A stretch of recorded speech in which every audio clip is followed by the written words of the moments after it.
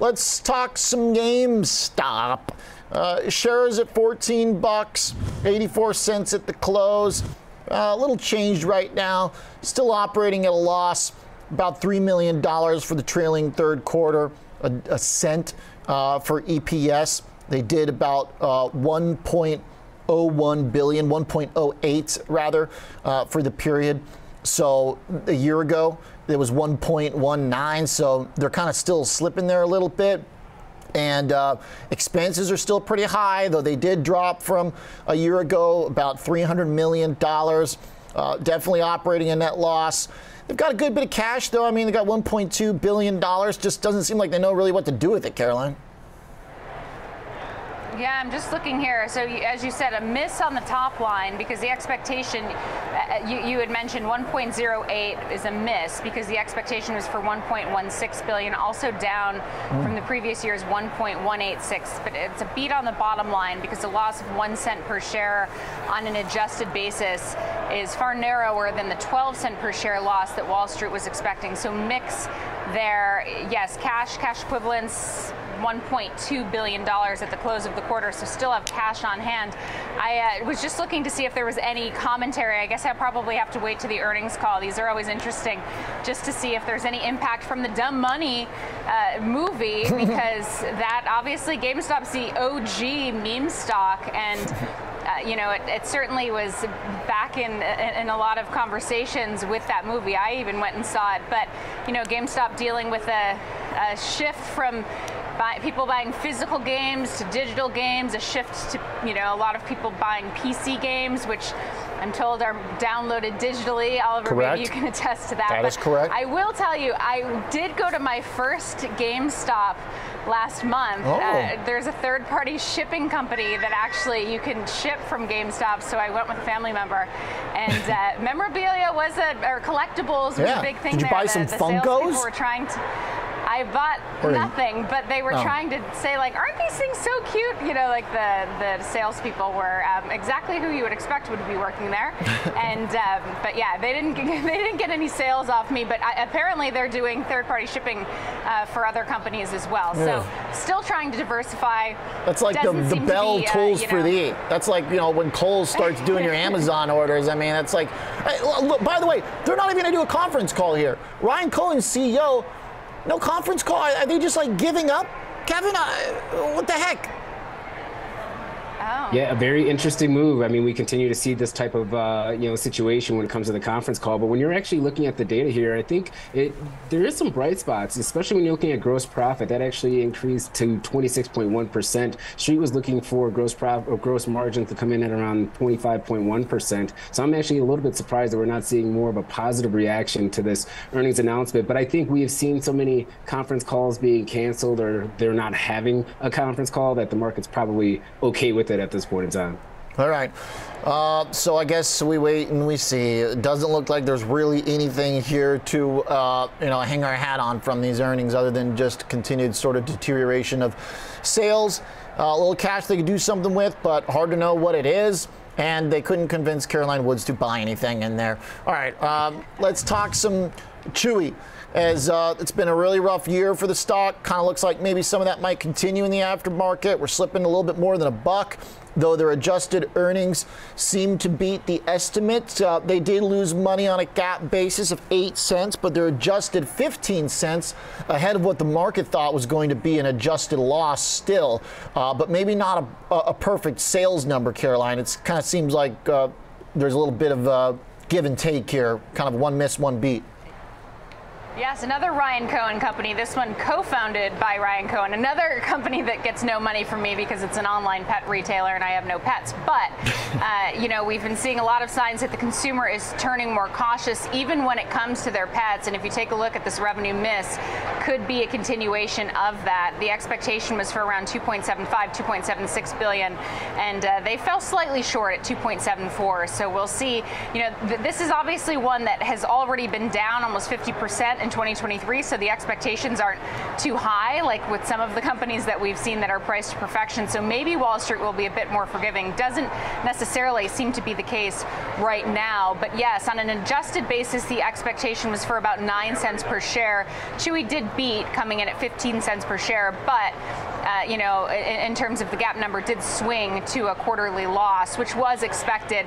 Also looking for the active customer count. Previously, they reported 20.39 million in the period. That was actually a decline. Looking to see if they return to customer growth, but I, of course, on the spot can't necessarily find that number right now, but 20.39 million is the number to beat there. So let's take a look at that. And then, of course, net sales per active customer will be important. I'm assuming Chewy will have a conference call today, but also keep in mind they'll have an investor day on December 14th next week. So that should possibly shed some more light in terms of outlook from Chewy as well. But right now, it looks like a mixed report and doesn't necessarily seem to be impressing Wall Street in the after hours.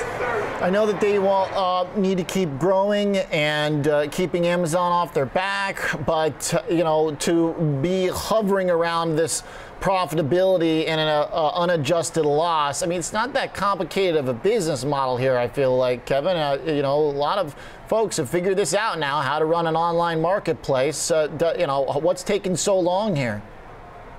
I think they've also spent a lot of money trying to diversify their business as well. So I want to get a little bit more of an update when it comes to their exactly, yeah. Because I mean, they have been touting that it's going to be pretty much economic resilient and it's going to be very strong. But it seems like they're spending a lot more money on that particular area of the business, and they're just not seeing the returns as of yet. Actually, net margins actually did decrease by about 1.4% for the quarter. That's not something that you want to see from a broader standpoint here. And then when you also have guidance that might be a little bit weak compared to what the street's expectations are, I think you are right there. I mean, at the end of the day, there's other competitors that have been able to manage and capitalize on the space. It just seems like they're either doing too much or they need to pare down maybe some of the business ventures that they've tried to expand on over the last year and a half. Okay. They're going to bring on a semiconductor expert from Global Foundries, David Reeder, as their chief financial officer. So they also did announce a CFO here, and maybe that'll address some of what we're talking about here, what I mentioned for the profitability side, because they got to, compete, have some good business, you know, outside of just the basics, but they also, in this market right now, need to show a little bit more, it feels like, attention to the profitability metrics, the cash flows and stuff, given how important that's been to distinguishing good stocks from bad stocks in the higher rate environment. They keep talking about gaining market share. Maybe the market can give them a pass for that, Caroline, if you know, they keep their customers sticky. I feel like that's the big part, because it feels like once you get a recurring, I know from my experience, used to be on Chewy, they didn't have something during COVID. I've said this like 4 times now over the last 2 years. I've never ordered anything since, because now I'm stuck on Amazon. They just send me the cat food. I thought that, I was going to say, I thought you had to go to Chewy for your cat food because Amazon didn't sell it, if I remember correctly. Yeah, I have to Chewy ran out of it. Oliver Rennick notes. But, you know, I might disagree, though, with that comment. Okay. That profitability is key to companies that are, you know, to Wall Street in a higher rate environment, because there have been so many unprofitable companies that have done well this year. I just think that it really depends on the sector, right? Chewy doesn't necessarily have the AI, the tech slant that Wall Street has been so forgiving of.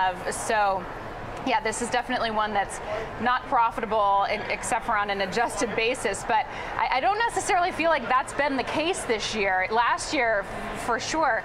But yeah, I mean, I haven't seen, I was just watching the stock as the headline about the new CFO came out. Didn't see any immediate uptick, but obviously we have to give time for investors to kind of, you know, digest this, you know, this information. And also, let's see what they say on the earnings call, which will happen at 5 p.m. Eastern. So they are having a conference call, and, you know, also with that investor day. But yeah, Chewy down 50% year to date, but up about 11% in December. So there was some positivity heading into this report, but doesn't necessarily look like it's going to stick based on the numbers. All right.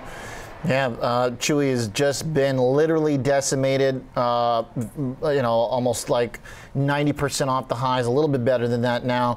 Does it seem deserving of such punishment, Kevin, to kind of close the book on this conversation?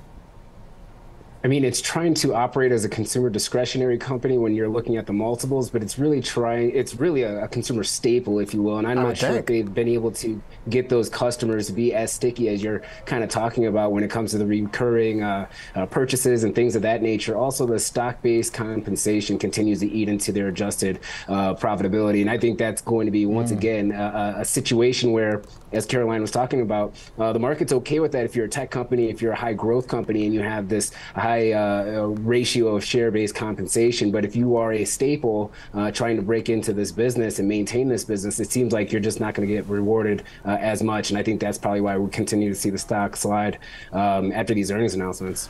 Did see the net sales per active customer over $540, so that is a better than expected figure.